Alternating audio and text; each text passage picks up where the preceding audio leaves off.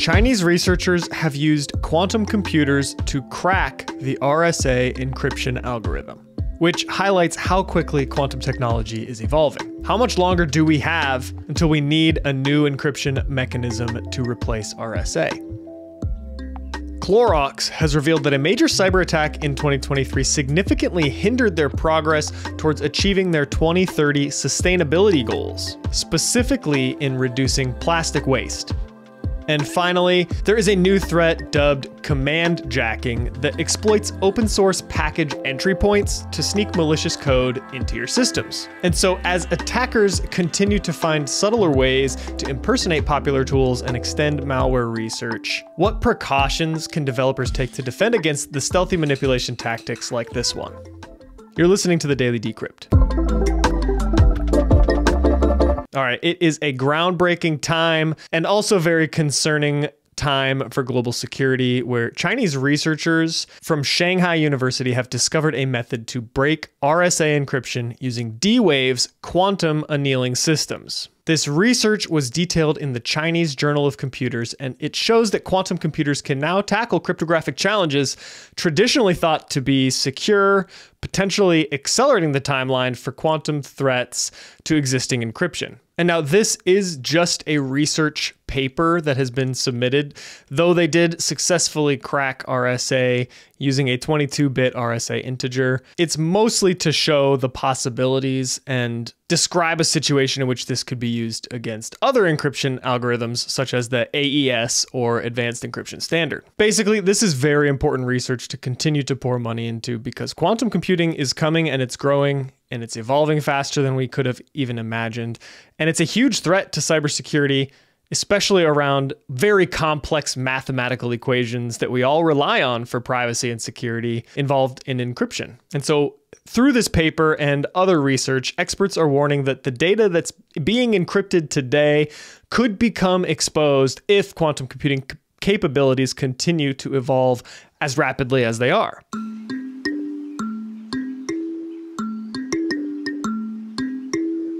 So in cybersecurity, most of us are worried about the things, technologically speaking, that could end the world, right? But there are other things outside of your computer and servers that are threats to human existence, such as the environment. Whether or not you believe in global warming, you understand that certain materials can be recycled and reused, but also have a really hard time breaking down, like plastics. And there's not really much of a logical need to continue to use plastics only for one use and then just throw it in the trash. We have other more sustainable ways of transporting goods, whether it's cardboard or burlap or whatever, but we continue to use plastic. So in the 2024 annual report by Clorox, they revealed that the major cyber attack last August has disrupted the company's progress towards its 2030 sustainability targets, which include reducing plastic and other types of waste. So not only did this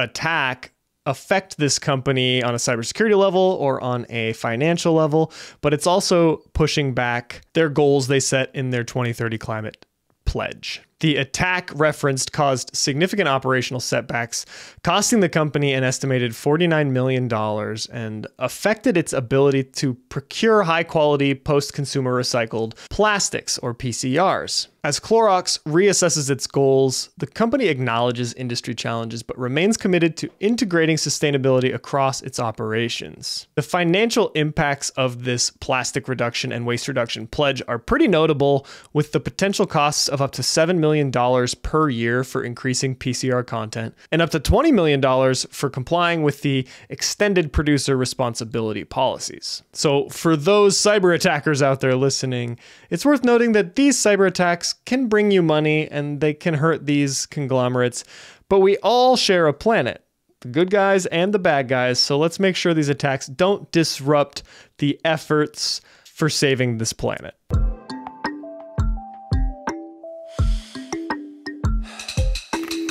And our final story revolves around a security concern in open source packages. So researchers at Checkmarx have highlighted a vulnerability in the entry points of open source application packages, such as those in Python and JavaScript, which could be exploited by attackers in a tactic called command jacking. This tactic involves manipulating entry points to run malicious commands, potentially stealing data or planting malware. Threat actors have also employed strategies like typo squatting and dependency confusion to inject malicious packages into code repos. But this report warns that popular development commands like AWS, Docker, and NPM are targets for impersonation. These attacks can have severe implications in environments like continuous integration, continuous deployment, where sensitive credentials are often used. The researchers are stressing that entry points are a legitimate feature, but they can be exploited if developers are not cautious. Security strategies around this should focus on verifying package sources,